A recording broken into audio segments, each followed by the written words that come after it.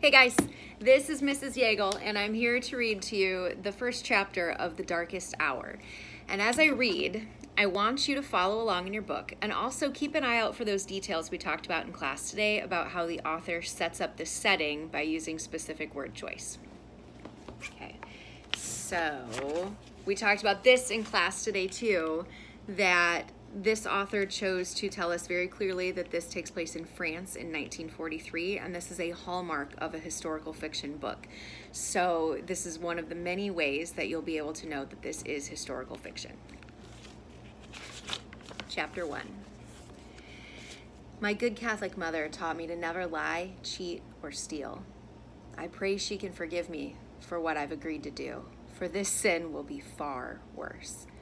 I hurried down the cramped streets of the Mariade district, leaping over the fresh rain puddles and smoothing the creases of my habit. The black skirt drags at my feet, and I hope I don't look like too much of a fraud, because I certainly feel like one. It's been months since I've knelt for communion, and even longer since I was elbowed into a confessional booth. Yet here I am, rosary in hand, dressed like sour-faced Sister McDougal, who'd wrapped my knuckles in Latin class whenever she caught me reading Nancy Drew. But getting my knuckles bruised is small change compared to what I've been up to these last 6 months. If my mother could see me now, if she discovered what I've been training for, I'm sure she'd weep for my poor blackened soul. But I'll tarnish my soul if that means smashing the Nazis under my boot. I owe that much to Theo, don't I? I make a sharp right onto Rue Charlemagne, a narrow wisp of a road that's crammed full of apartments with their curtains drawn. Behind me, the sun sinks below the crumbling gray rooftops, tired after another day of this 3-year war. I'm tempted to take off my veil and mop the sweat from my forehead, but you never know who's watching these days. The old man peddling newspapers, the sweet girl playing a game of escargot. Almost anyone can turn into a Nazi collaborator for a few francs in their pocket. That's life in wartime Paris for you. A church bell clangs and I quicken my stride. My target, Monsieur Travers, won't arrive at St. Paul St. Louis for another 15 minutes, but I can't be late. Not this night. I've worked too hard to let Major Harkin down again. This is your last chance, Miss Blaze, he told me an hour ago, just before he handed me the loaded pistol.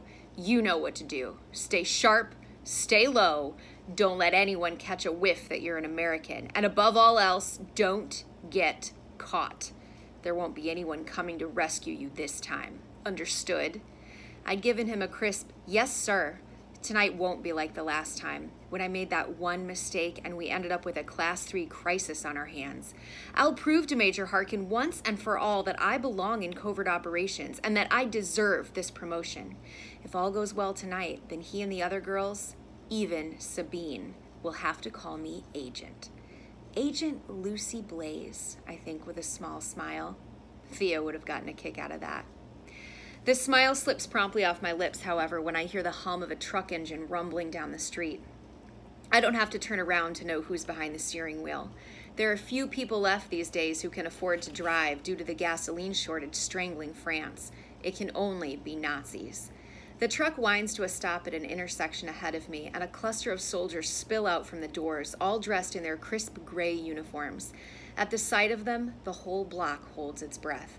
A wrinkled woman pedals her bicycle in the opposite direction, and a young mother snatches her children from their third-floor balcony. Meanwhile, I watch the soldiers split off into a nearby apartment building. They're probably searching for a Jew who escaped from the Drancy detention camp, or a resistance member who wasn't careful enough with his radio. Whoever it is, there's nothing I can do for them, aside from muttering a prayer that tastes bitter in my mouth. There's a lesson you learn quickly under Hitler's iron fist. You can't save everyone who deserves saving, so you do the next best thing. You take out the ones who don't. Gathering my skirt, I move silently toward my rendezvous with Monsieur Travers, but one last soldier hops out of the truck and strides down the sidewalk toward me. Merde. I try to retreat down a side alley, but it's been barricaded, like many others across the city. My hand itches for my pistol, but Harkin told me to use it as a last resort. I'll have to rely on my wits and knife this evening, silent and deadly. That's our general plan of attack at Covert Ops. Never draw attention, never leave a mess. So I dip down my chin and allow my veil to fall over my shoulders. letting the soldier see nothing except for the pale cheeks and innocent eyes of Sister Marchand, the alias I've adopted for tonight. The slick-haired soldier raises a hand to stop me. Arrête! Où allez-vous? Calm and collected, I remind myself. I've been trained for a moment like this. I said, where are you going? He says in broken French. He can't be much older than I am, and he's a few inches shorter than me too, but he snaps his fingers in my face like he's Napoleon himself. Speak quickly. I'm heading to the St. Paul St. Louis Church, mynheer, I reply without any accent at all. My fluency is the only useful thing that my Parisian father has given me. We spoke strictly French in our apartment back home in Baltimore. If Papa heard anything else, I'd get the buckle. Where are you coming from? I've spent the day at the American Hospital over in Neuilly-sur-Seine. I lie. The American Hospital, eh? I tend to the wounded and sick there. It's a true privilege to serve the Lord's children. I give him a humble smile. Forgive me. The abbess is expecting me, and if you wouldn't mind, turn out your pockets. I swallow the sourness on my tongue and reach for my skirt pocket, but apparently I'm not quick enough. What are you hiding, contraband? He throws me against the brick wall behind us so forcefully that my veil slips an inch, revealing my ash-brown hair. I try to readjust the veil, but I freeze as the soldier's hands roam over my habit. They brush over the rosary that conceals my scalpel-sharp knife, and they grope toward the very illegal pistol that's strapped to my ankle. Without thinking, my training kicks in. I twist away from his grasp, using a move that I perfected back in Washington, until I realize I've shown too much of my hand. His nostrils flare wide. Stupid, I tell myself. I should have let his meaty hands search over me, but I wasn't thinking. Oh, so stupid, Lucy. You surprised me, mynheer, I say in hopes that he's dense enough to believe me. My deepest apologies. He slaps me hard, just as Papa used to do during one of his drunken outbursts. What's your name? Sister Marchand. He's about to interrogate me further, but then another soldier comes marching toward us. By the colorful markings on his lapel, he must be the commanding officer. A captain, perhaps. Suddenly, it's becoming much more difficult to remain calm and collected. Who have you detained now, Lieutenant Schuster? Says the captain in German. I've picked up enough of their language to follow what they're saying. This sister tried to strike me, sir. We should take her in for questioning. The older man wrinkles his nose and juts a rough hand toward me. Your papers. It isn't a request. Reluctantly, I give him every document that I carry. Census card, ration card, residence ID, and so on. They're all forgeries that have been crafted by the Office of Strategic Services, the mother organization to Covert Ops, based in Washington, D.C. And just like my pistol, these papers are highly illegal, too. The captain scrutinizes each card, and my neck grows hot under my stiff collar. If he catches even a hint that I'm not a nun, an idea flashes through my head, and I snatch it before it flits away. Hail Mary, full of grace, the Lord is with thee, I whisper. The words tumble out of me almost like a reflex, thanks to all the times I heard my mother murmur them. Blessed art thou amongst women. The captain sighs noisily and thrusts the paper at me. That's enough. Hurry along. But, sir, Lieutenant Schuster straightens, we should question her at the very least. Ha, this stringy thing. The captain juts a thumb at me, and for once I'm glad to be called stringy. We'd be wasting our time. She's too young to have taken her vows. Look at her. The lieutenant flicks a hand at my face. How old are you? 18. Another lie.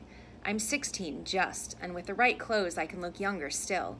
But even Major Harkin doesn't know my real age, and I don't plan on telling him. 18. You look barely old enough to attend lycée, says Schuster. The colonel shakes his head. I said, release her, Lieutenant. That's an order. Schuster's top lip curls like a slug, and he shoots me a poisonous glare. Get out of my sight. And don't be out after curfew, Sister Marchand. May our Lord bless you, I say in my smallest voice, and hurry past them.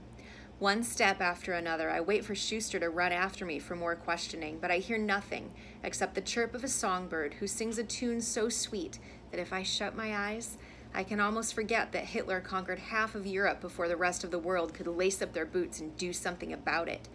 Back in Maryland, the only Nazis in my life were the ones I'd read about in papers or in the uncensored bits of Theo's victory mail letters. But once those letters ran dry, that's when everything changed. A week after New Year's, I skipped school and headed to the Women's Army Corps to ask for a secretarial job, or any job, really. But the recruiter got this excited look on his face when I mentioned that I spoke fluent French. Not even 6 months later, I was airdropped into a new country. And now here I am, standing in Paris in its darkest hour, sent to kill a man I hardly know. Soon, St. Paul St. Louis looms over my head, standing proudly like a regal French king.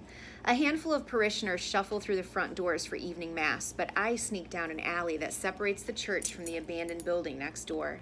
The path brings me to the church's courtyard, a simple space decorated with a wooden bench and a potted citrus tree that sweetens the air.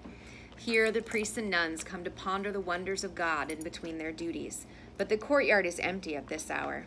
I adjust my veil and knock on the side door 3 times. The ancient door creaks open to reveal a sliver of Father Benoit's black robes and wrinkled face. He looks a lot like the priest at my family's parish back home. Old and hunched and leathery, and he frowns at me just the same. I suppose I can't blame him for that. I've asked a lot of him. Maybe too much. "I'm sorry I'm late, Father," I whisper. "May I come in?" Hesitation brims in his dim eyes. "I'm afraid Monsieur Travert hasn't arrived yet. You may have to return next week." "I'm sure he's on his way." I place a careful hand on the door, a small reminder of our agreement. Father Benoit can't back out of our plans now. After weeks of coaxing, he finally decided to help us catch René Travert, who has attended St. Paul St. Louis for decades. Father Benoit didn't want to betray a local parishioner, but he came around when I told him that what Travert had done.